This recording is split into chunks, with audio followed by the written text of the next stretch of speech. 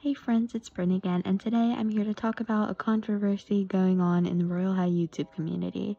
But before we get started, video credits go to the person up on the screen. Now, let's get started. So, a lot of people have been mad at a very popular Royale High YouTuber named Royale Dior, and they're all mad because of a post she made on Twitter a few days ago. Take a look. And what she posted was, "Sub to Royale Dior if you're valid." Now, at the time, Dior didn't know how offensive this word could be to people, and a lot of people had very strong opinions about this subject. Now, I'm not going to go into detail on what people said, but let's just say they weren't very nice.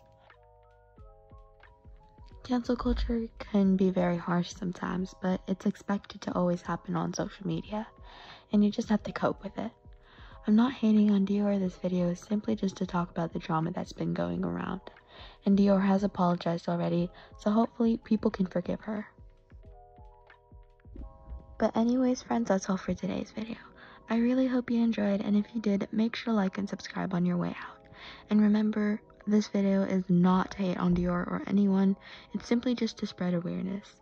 Please do not hate on anyone, and yeah, that's basically all. Bye, friends. And it goes a little something like